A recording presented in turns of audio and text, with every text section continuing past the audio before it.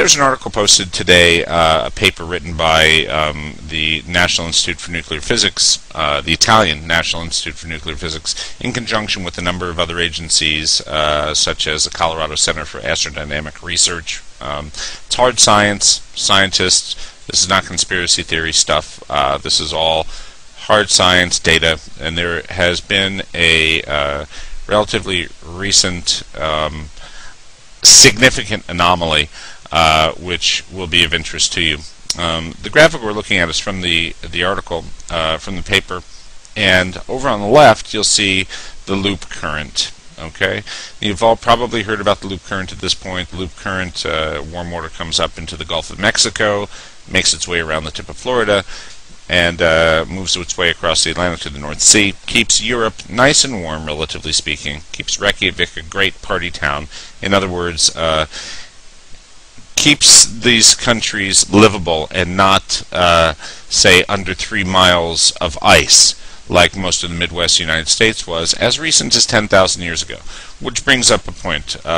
People have talked a lot about global warming, which is now changed to climate change, whether you believe it or not. What is a fact is ice ages have existed. There's plenty historic precedent for them. They've been studied in depth. And when ice ages start, scientists have speculated that the trigger mechanism, the tipping point, the event horizon, whatever you want to call it, occurs when the global conveyor belt, the loop current, stops functioning. Okay, and once you reach that point, there's some event horizon beyond which you have ice age that lasts for millennia, and the transition period is often very abrupt. You know, within a couple years. Morning from John Moore, who sent me information that Dr. Zangari, a theoretical physicist doing analysis of the satellite infrared data from the Gulf of Mexico, identified a significant break in the normal genesis of the Gulf of Mexico loop current, the energy that drives the escalator from the Gulf of Mexico to northern Europe, one of the main drivers of world climate.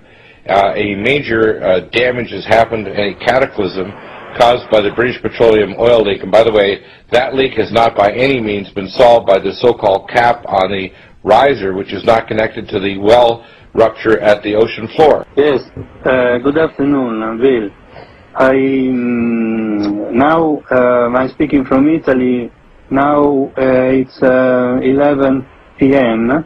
I begin my work with the University of Colorado that gave me the maps of 6 satellites, Topex, Jason, Poseidon, Geosat, Follow-On, Mersat, and Envisat. And these are different satellites, in other words, that you're using in order to get access to the satellite data over the Gulf. Yes.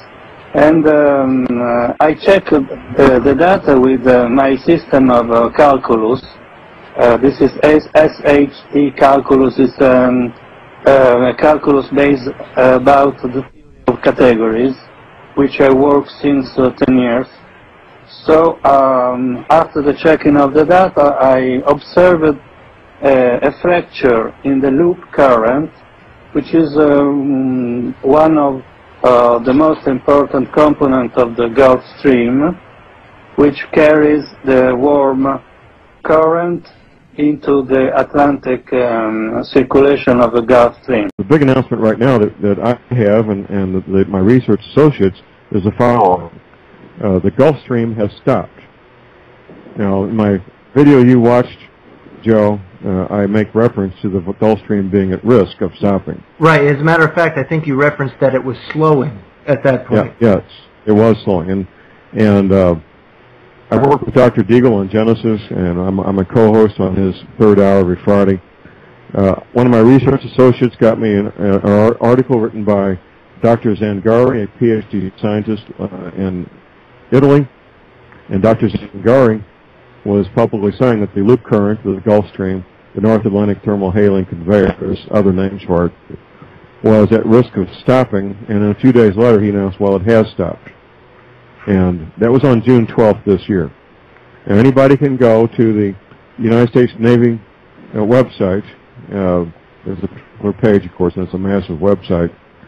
And they have images of the temperatures of all the oceans, satellite images.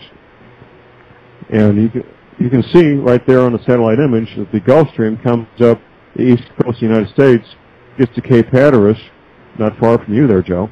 Right. Goes east maybe 100, 200 miles, and stops. Now, this is incredibly important. Now, I've always known that the Gulf Stream at least affected the weather of North America, inland from the east coast, several hundred miles, and of course England, Ireland, Scotland, France, Portugal, and so forth.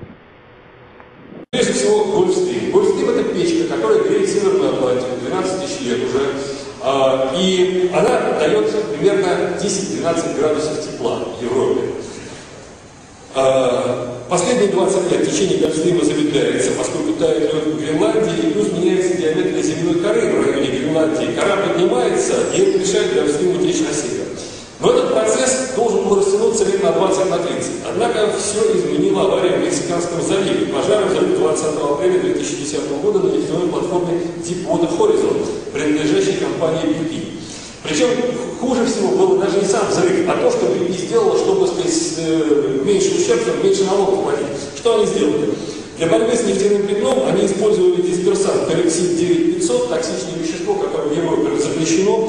К концу июля 2010 года над водами залива было распылено 327 миллионов литров этого яда.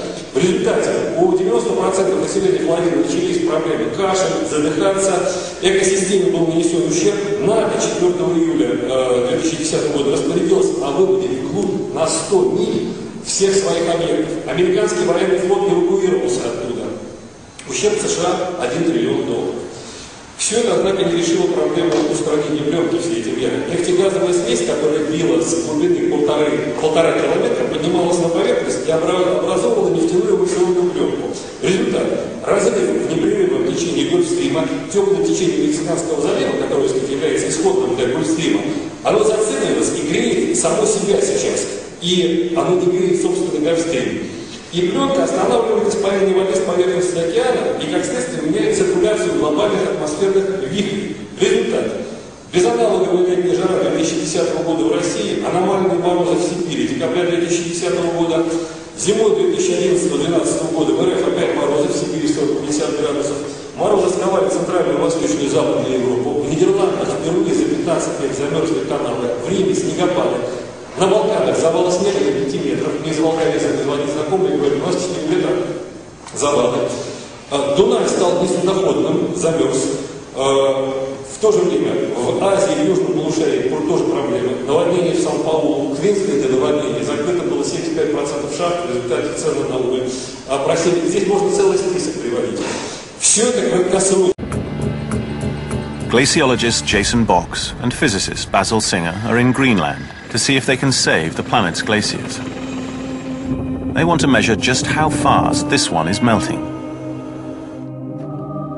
The Moulin is really the epicenter of our concern, because all the water is channeling down into this one point. By measuring the flow rates, we can understand how much water is going into the glacier. Oh, wow. Whoa. Welcome to the epicenter of global warming. It's just bottomless. No light escape. Basil has volunteered to take the first reading. Just walk it back. Give me attention. Don't lean towards me, lean back. I got you. That looks extremely scary. The only way to know how much water is going into the Moulin is by sticking our sensors in and making a measurement right there next to a bottomless pit. The water drops for a whole mile. You would not want to fall down there. There's no escape from a Moulin. Look up! Look up! It's just got danger written all over it. I never thought I'd be standing at the edge of the abyss like this. I'm so scared. But the information is so important, we actually have to take that risk. Let's make these measurements and get out of harm's way. They use a flow meter to measure the water's speed. Let's see how fast the water's dumping into this hole. Coach, so we're measuring the flow rate now. Dab it in there. Whoa, that's so strong. Look at that, whoa! There's so much energy here. That's the force of this water. What's the speed? That peaked at 9.4 miles an hour. That's really moving. This must be about 1,000 cubic feet per second. This is more melt than I was expecting. On a scale from 0 to 10, how serious is this melt issue? It's an 11. In just one day, nearly 42 million litres of fresh water drained down this one moulin alone. And Jason believes there are hundreds, possibly thousands more of them on the Greenland ice cap. The data sends a chill up Basil's spine, and it's not from the cold. At this rate of melting, Greenland is losing enough water each year to cover Germany a metre deep. The freak event in Greenland, where there's been a sudden, massive melt in nearly all parts of its ice sheet. These images from NASA show how the ice thawed in just 4 days. In those 4 days, the melting area extended to 97% of the ice sheet. That compares to around the usual 50% thaw seen in Greenland over the summer months. Here in Greenland, the summer weather melts the icy landscape. Lakes form on the surface and eventually drain into the ocean, often cascading down at high speed and melting ice deep below. Until recently, exactly how the melting spreads and how long it takes was unknown. To find out, researchers from the Woods Hole Oceanographic Institute camped out in Greenland. When their seismographs picked up rumbling from under the ice, the water started draining 30 minutes later. The researchers measured the speed of the water current and were amazed to find that it flowed faster than Niagara Falls. In less than 2 hours, the lake had completely drained away. They are stunned at the accelerated rate that the ice is melting up in Greenland. And if you read the article down here, they're actually a little bit worried about it. Understandably so, because the entire ice sheet on Greenland, this is the left side on July 8th, what it looked like, and these satellite instruments have been watching it real close. This is what it looks like on July 12th. So in basically 96 hours, all the ice is gone. It melted in 96 hours. It's absolutely stunning. Here it is again, same thing, July 8th, July 12th. And these are satellite images that have been keeping a real close eye on this. And it's pretty unprecedented for this type of event to occur. That much ice melted in 96 hours. You've got to be kidding me. 3 satellites found that 97% of Greenland, the landmass second only to Antarctica for its volume of ice, underwent a thaw never before seen in 33 years of satellite tracking, NASA has reported. Satellite experts at first didn't trust the readings, especially since they showed an incredible acceleration. Over 4 days, Greenland's ice sheet, which covers 683,000 square miles, went from 40% in thaw to nearly entirely in thaw.